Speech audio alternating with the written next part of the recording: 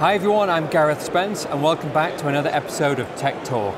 I'm currently in London at the Connected Britain event, where I'm talking to Adtran's Ronan Kelly about the state of connectivity in the UK and how the company is helping to drive networking forward.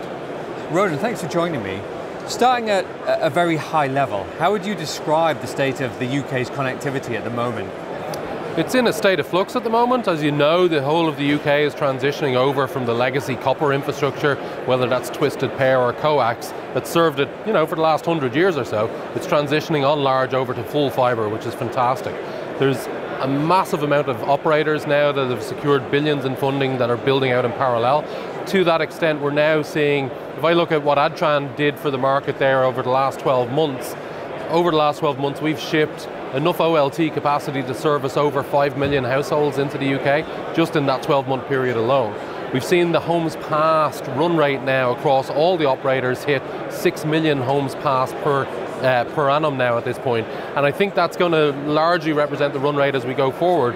So where people had the targets in the UK of getting everybody on full fibre by 2025, and a lot of people were looking at that going, that's never going to happen.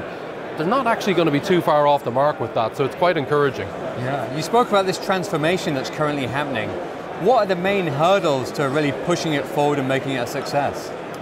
To be quite honest with you, most of the operators have their machines up and running now that they're building out at a good pace. I think the big challenge that we face as an industry now is consumer adoption. And I think there's a lot can be done both on the operator side, but I think also the government has a lot to do there as well. There was a lobby towards the Advertising Standards Authority here in the UK there a couple of years back with regard to the use of the word fibre for advertising broadband services that were not full fibre.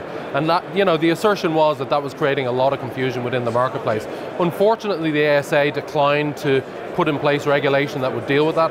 I really think they need to revisit that now. We've seen that in other markets where the respective ASAs in the other markets have prohibited the use of the word full fibre in copper-based broadband services, and the net impact of that is the awareness of the benefits of fibre infrastructure has increased across the consumer base, and with that the adoption of the services has also increased. And that's the key thing now. If we look at the marketplace today, the investors are no longer interested in the homes passed vanity metric. They all know, the operators know how to build a network at this point. It's now, can they sell the network? That's all that matters. You mentioned the government there, and they seem to be very vocal in the past about building, a gigabit nation. How active are they at the moment? To be fair, hats off to Ofcom in particular. They've put in place a set of legislation that has created a foundation where investors can invest with confidence, and we've seen that with the hundreds of billions of pounds that have been made available across the altnet community and also to the bigger operators as well to invest in their fibre infrastructure. So to me, credit goes to Ofcom for putting in place the foundation for all of this to happen. But like I say, there's more that they need to be focusing on driving the consumers towards taking the services.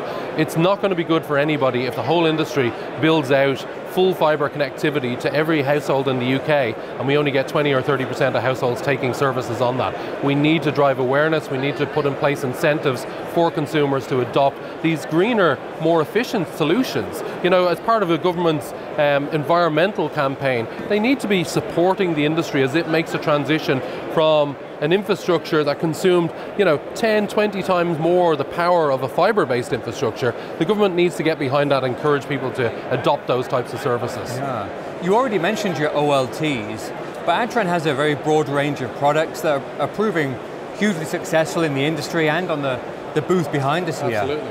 What is it that makes Adtran's products stand out? If I was to drill it down to a single word, it would be openness. So as a company, we've employed an ethos across the portfolio to make sure, whether it's the Wi-Fi gateway within your home, through the ONT, right through to the OLT in the central office, to make sure that we're delivering an open architecture end to end. And that gives the operators deploying our solutions control over their destiny, that if they want to employ a third-party software in the future, if they want to introduce a new hardware vendor in the future, they're not locked into Adtran. And some might look at that as a naive strategy by Adtran, but our goal is to make sure that the only form of lock-in that our customers face is the lock-in of customer satisfaction.